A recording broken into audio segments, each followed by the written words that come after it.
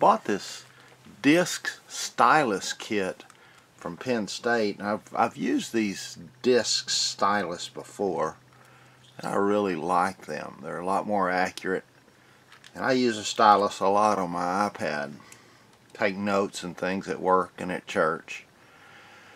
But this stylus kit has the stylus at one end and a pen at the other. You can see the cross refill here, but there's only one cap, and you're either got the cap posted at the stylus end or you've got it protecting the pen end, and the other end's always open. So I don't want that. I just want to make the stylist, but I also want to be able to post the cap when I'm using the stylus. The cap protects the disc when not in use, but I want it out of the way where I don't lose it. So what I'm going to do is I'm only going to use the stylus portion of this kit. But that also means, what am I going to do at the other end?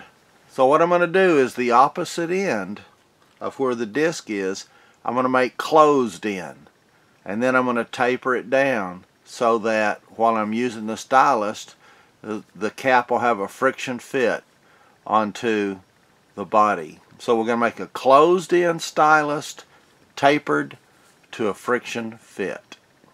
Should be fun. So first off, we have to determine how deep are we going to drill, and so our tube is going to go to that depth. So I'm only going to drill that deep so that when we insert our tube, that's what, and then the rest of it will be, like I said, closed in and tapered. So first off, we can drill, but only to that depth.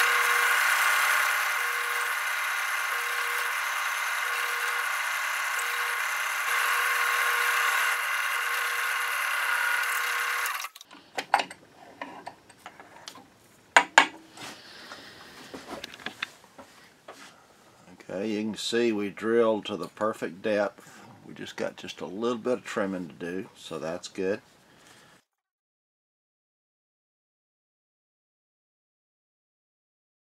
This tube in, I'll let it set the rest of the day, and then this evening or tomorrow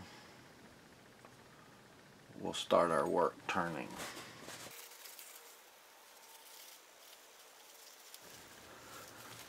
Okay, in order to turn this closed in here, I've got to make a friction fit chuck.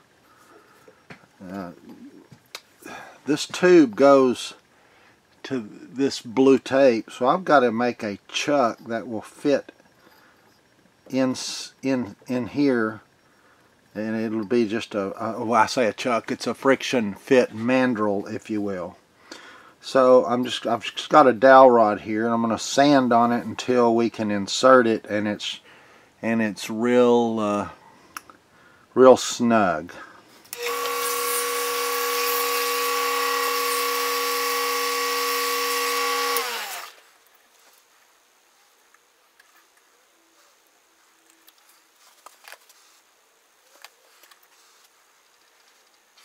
I believe that's got it. Good friction fit. Now I can bring this up to hold it steady.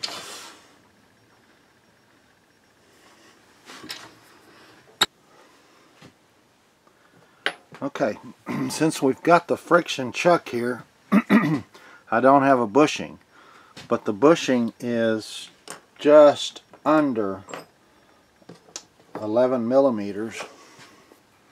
It's just under 11 millimeters. So I'm going to turn it round to 12 millimeters, and then I'll take it down to the size of the bushing. Okay, our friction chuck is working real well. I've got it turned around. Now the plan is this, is to turn it down to 12 millimeters, just using a wrench as a guide. And then, and the bushings are just slightly under 11. Once I get it to 12, then I'll use my calipers marked at the dimension of the bushings, and I'll turn the outside diameter then down to the dimension of the bushings. But let me show you how this friction chuck is working.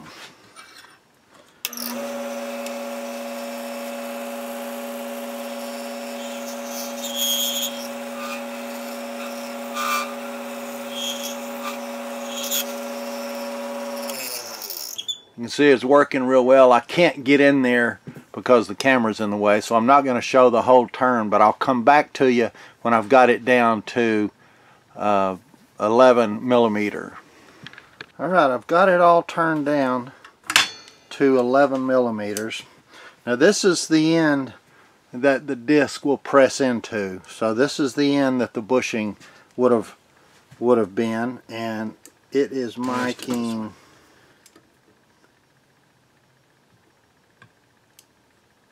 it's measuring 417 thousandths, and the bushings measure 416 and a half, so it's as close as you can get it there. Not going against bushings, that's just measuring, that's just turning with micrometer and turning tools, or calipers. Now what has to happen is, remember that tube comes, I measured it, that tube comes all the way to here. I'm going to mark that. Or we drilled our hole all the way to there. And this cap, when I'm not using it, I want it to friction fit the last, say, 3/8 of an inch. So this is the end of our tube. So from about right there down, I want to taper that down. The inside diameter of this cap is 7 millimeter. So I've got to taper it down from 11 to 7. I'll come back to you when I've got it to that. Okay, we go from 11 down to 7. Now I'm going to blend it in just a little better right here, but you can see the cap fits on there pretty good with a little friction fit there. That's nice. I'll smooth this transition up just a little bit right here.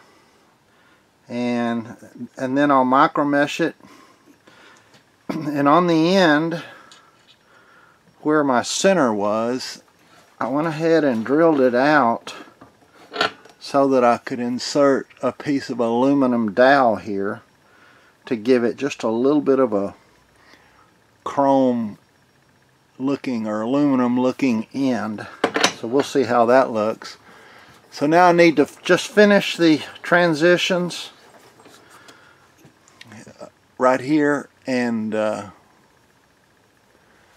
then I'll micro mesh it, and then we'll see what it looks like finished product. Okay, here's our finished stylist, and I'm not just overly joyed with it. It does what I wanted it to do, but I think I'll end up making another one. I really messed up this transition down here, but we'll work on that. But it accomplishes what I want. Here's what I was talking about, this disc stylus. I really like these, but I can now post this and then write with it, and you can see, you know, we've got a good friction fit. It won't come off. At least I've got a place to put it where it will not fall off.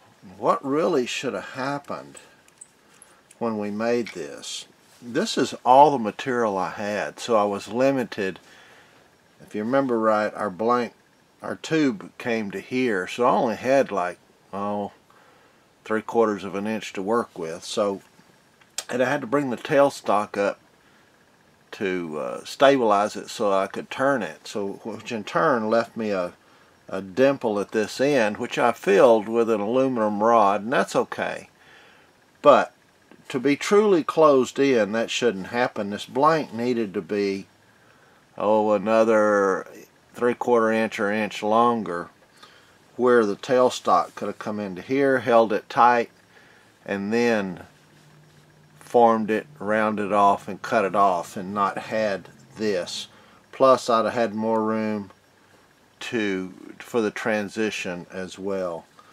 So this profile, although it works, it was limited by the fact that my blank was just too short, and it's a piece that I had left and tried to utilize it, and I'll use it for a while, but I'll replace it eventually with something that's a little sleeker, and it'll come on out to here, so we've got more of a transition, if you will. But you got the idea on how to turn a closed-in pin by making a friction chuck, and that's one of the things that I wanted to accomplish with you. So we appreciate you watching. I'm glad you tuned in, and until next time, be safe.